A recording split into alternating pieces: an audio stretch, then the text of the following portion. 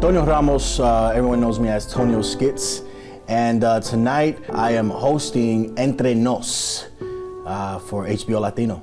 We got the hottest stars right now in LA, and I'm excited, I'm honored to be bringing these people out. Entre Nos is an establishment that has brought the Latino comedians to a space that no other establishment really is doing right now, and we have people that are not Latino. It's diverse, but it's Latino based. Thank you guys, thank you for coming out. Hey, without you, we're just crazy people shouting in the dark, but yeah. To be able to be that dude that says something and for some reason, the person listening to you, their brain glitches and they just start laughing. That's one of those things that you can try to explain it, but you can't explain it. And I remember growing up in my neighborhood back home, and an African-American black girl said to me, "You think you cute because you light-skinned and got good hair?" And I was like, I'm light-skinned and I got good hair? I'm rolling with these bitches. It is so much fun to be able to be in front of a crowd with the cameras and doing this huge show, because if you're a comedian, you know that anytime that you do a theater, it is probably going to be the most fun you can have on stage. And I feel like as a lady, we hear this a lot. You're like, girls can have sex whenever they want, which is not true, you know? Like, just because I'm hungry doesn't mean I'm gonna eat out of a dumpster.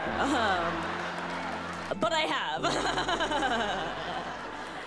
It's an experience of a lifetime, man. I can't say that enough. I'm just a little guy from East LA, man. Grew up very humble, very poor. HBO is where you want to go as a comedian, and that's the platform you shoot for, and we're here. I can't thank them enough.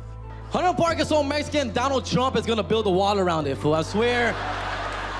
He's gonna make Downey pay for it. I swear, it's gonna happen. I mean, it's an honor to be on HBO. I mean, I think, I remember watching HBO in Venezuela even. So I'm really excited just to, you know, go out there and kill it.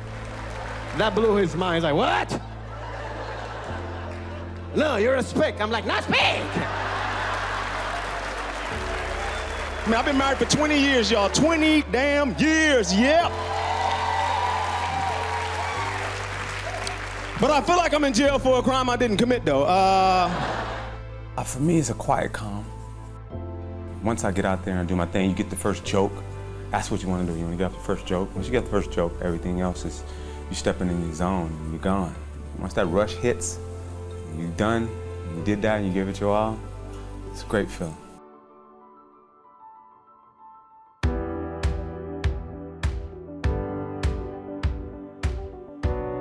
Half the fun was doing the promo. That in itself was just fun, creating these skits and working with the comedians. I kind of brought them into my world, the social media world. It was great shooting these promos. I showed up, everybody was on point. I actually showed up on time, they enjoyed that. They had water and cookies for me, so that's always awesome, and a sandwich.